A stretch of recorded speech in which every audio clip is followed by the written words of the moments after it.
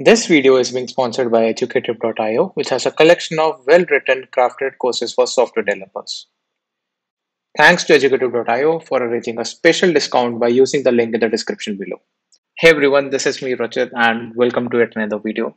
I have seen a lot of software developers who have been using terminal, but they are not really productive when it comes to writing commands and using terminal the right way. I have extensively researched about different types of terminals, different types of plugins, and I've captured the best essence of all the products that I've tried so far. And in this video, I want to share few of my learnings and tips and tricks when it comes to terminal productivity.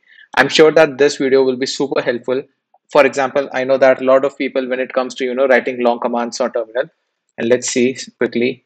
So this is really huge command, right? And when you have to write such huge commands on terminal, it's really difficult, right? I'll just zoom in on the screen to make it a bit more bigger. I hope it's better. So when it comes to writing such huge statements, and then making some change over here, so it's really difficult, right? Like if I have to change this cake cookie over here, it's really difficult for me to go navigate over there slowly. What I do is I press CTRL X E, and bam, here we are. Now I can simply have a Vim window. I can go to cake. Here are cake cookies. This is the one that I want to change, so I can change it however I want, right? So I can make it anything. Like if I want to make it rake cookie, something like that. So it's really easy for me to now play around. I want to delete lines. I want to basically change what I have over here, something. So it's really easy, handy for me now to write longer commands. In fact, when you're writing for loops, for example, it's quite handy. Once you are done, you can simply press enter, and bam, here is your updated command, and it gives us the response over here. So this is really handy. It also modifies the command. For example, if just to make sure that it's working, for example, if I have to do something like lsdir and I want to make this, let's say, their name or something. So I'm writing random statements. Just I'm giving you a demo that it works. So as I'm saying, whatever changes you make in the Vim window, once you exit that, they are reflected in the screen. And obviously this command does not make sense. There is no directory, but yeah. So I want to share such tips, and if you feel that this is useful, make sure to hit the subscribe button, like this video. This channel has been extensively covering about coding interviews as well as software engineering. So make sure to hang around and watch other videos as well. Again, I have a lot of terminal tips. If you feel that you're interested in more such tips, make sure that you comment in the video below. And if we get a really great response, I will probably compile another video with more such tricks. So to begin with, I'm currently using iTerminal. So this is iTerminal in macOS. It's really cool. Just to give you a brief demo of what are the different things that you can do with it. If I press Command D, it opens or splits my screen into two. So I have this window and this window. I can work with them. If I feel that this window is really small and I want more space, I can press Command Shift and Enter. So this maximizes the current pane that you are in. And coming back, it's again Command Shift Enter. So it's toggling between the full screen mode and so on. If I want to split it, make a division in the other axis, I can press Command Shift D, and it splits it like this. For making a cut in a vertical direction, Command D is the command that you need. And again, you can work on different areas, write anything over here. And then if you want to work in this window, Command Shift Enter, and it maximizes. So it's really cool. And a lot of people are using 𝗤𝗧𝗪, which is again really cool. It helps you a lot in doing such stuff. But I generally use 𝗤𝗪𝗪 when it comes to doing a remote SSH on different machines. And that's the point where I really use 𝗤𝗪𝗪. For my personal Mac, I really do not use 𝗤𝗪𝗪 that much. In fact, I do not have it installed as well. That's really bad.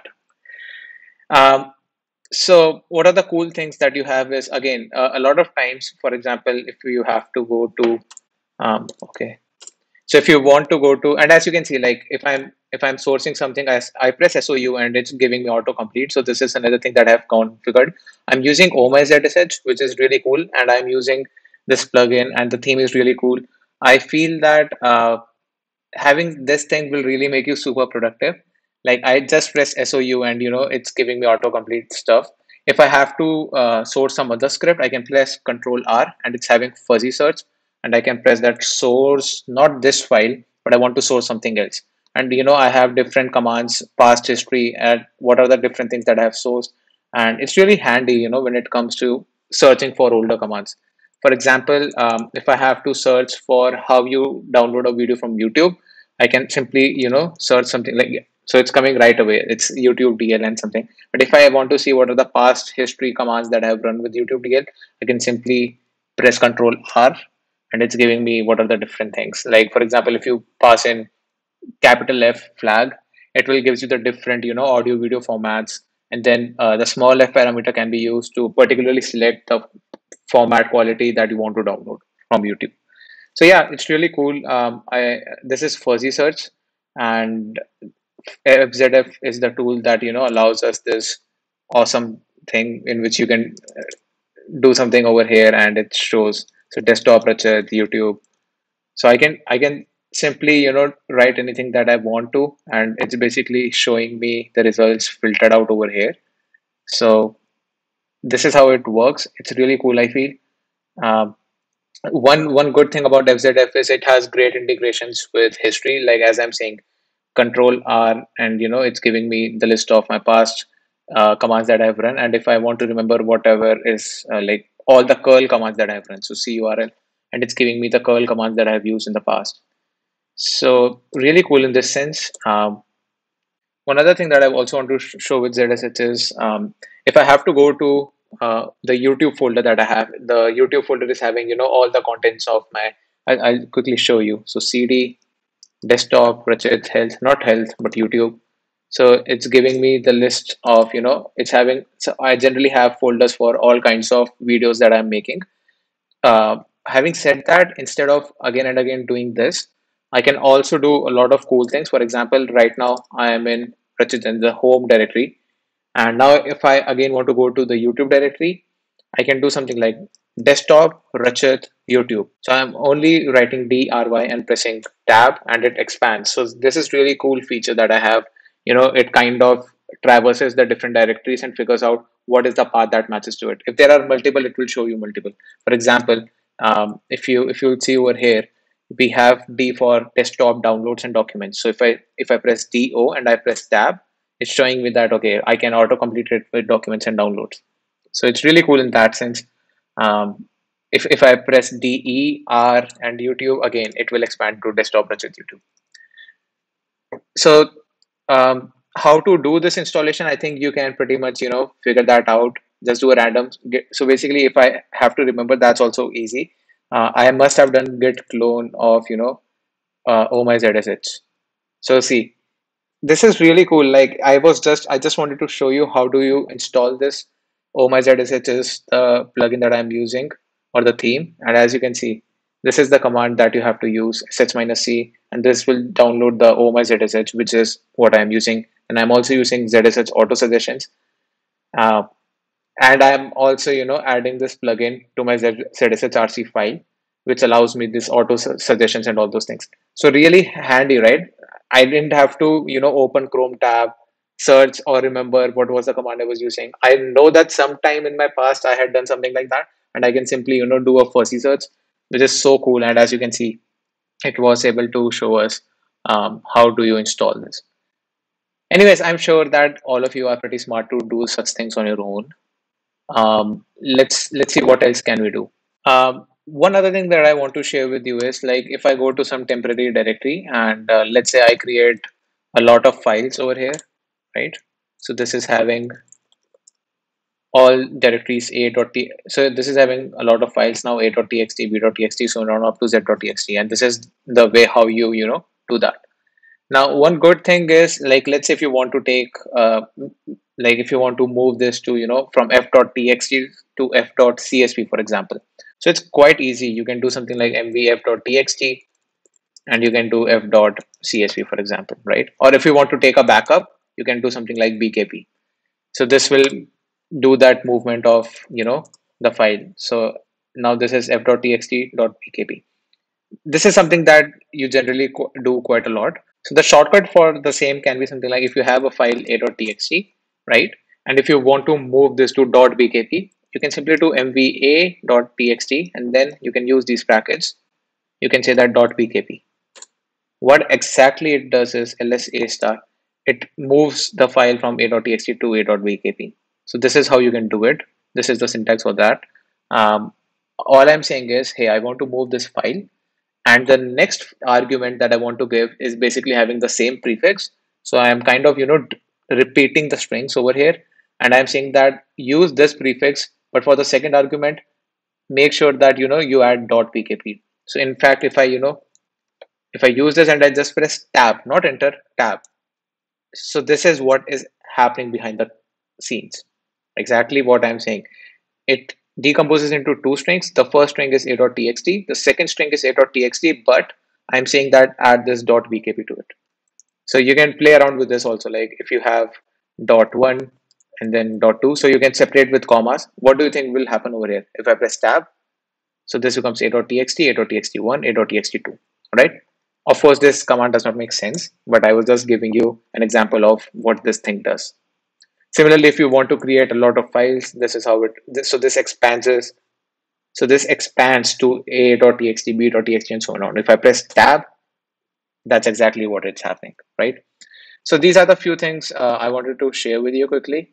One other thing that I've seen is a lot of times you have to, just take the last command and run it with sudo, right? You ran some command, it was saying that, you did not have permissions, and now you want to rewrite or rerun the previous command, but you want to add the sudo permissions to that.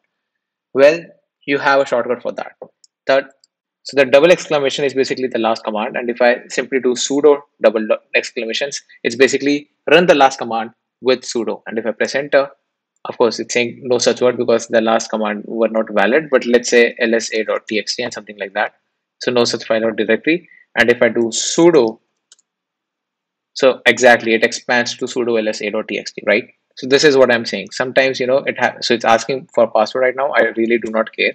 But yeah, I really feel that instead of, going up, and then searching your commands and then adding sudo, I feel that sudo double exclamation is really powerful. What else? A lot of times what happens is you have been working with terminal quite a lot and you want to, circle through the last arguments that you had. For example, if I have my history, if you want to circle to the last arguments that you have, right? These arguments, you can simply do that by pressing escape dot. So if I say echo and then escape dot, so this is circling to the last commands that I have. Okay. So this is really helpful in quite like really great context. If I have something like ls and escape dot, so star.txt was the last argument. I press escape dot again. A.txt was the last argument to my second last command, and so on. I can circle through a list of last arguments, and sometimes it's quite helpful. One other good thing about using iTerminal is that it's a drop-down terminal. So for example, I press Option and spacebar. I have configured it that way.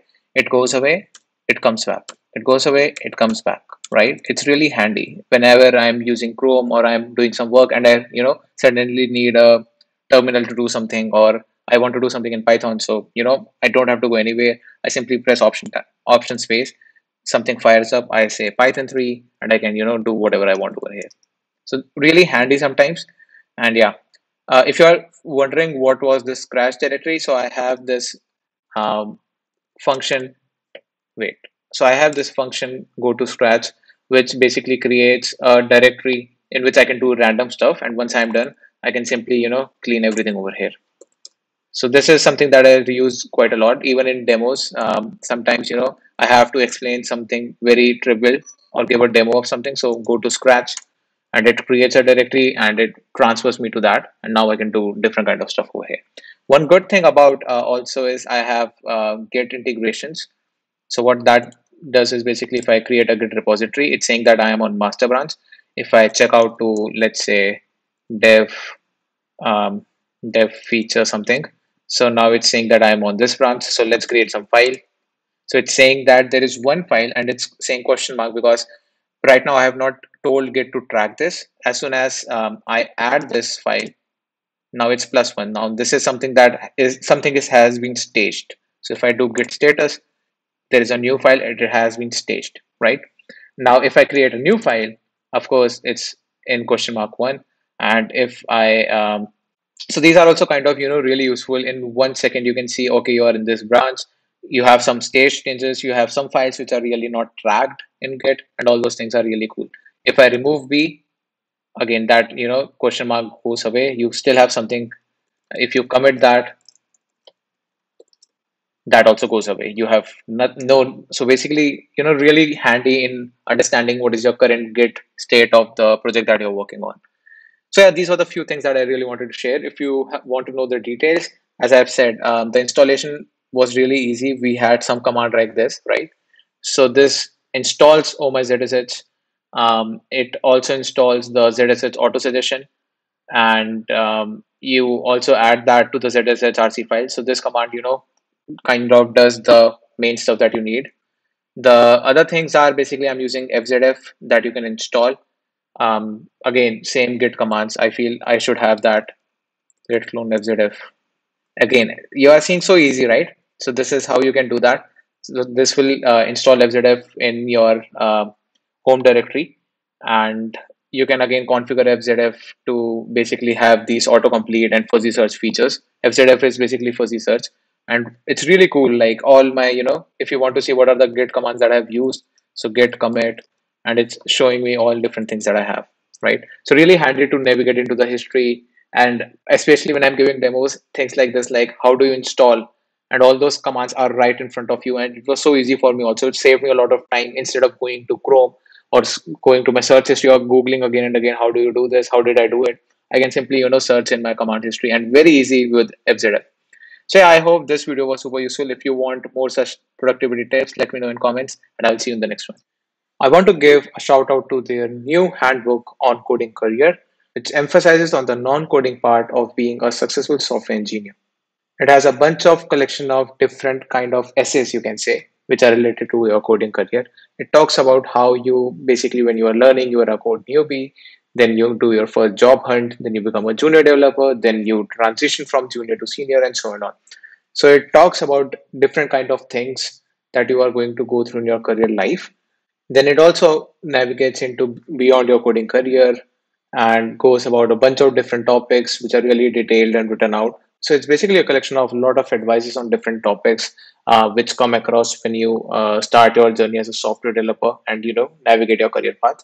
So if this is something which interests you, instead of buying this one course, I would recommend you to try Educative Unlimited. They have a generous campaign running for India, but if you are my audience, you can check the link in the description to enjoy further discount. If you enjoy short written content on software engineering, make sure to follow me on LinkedIn and Twitter. For pictures, follow me on Instagram, and for programming memes, again on Instagram with the account I can't name variables. That's pretty much about it, guys. I will see you in the next one. Till then, happy coding. Bye bye.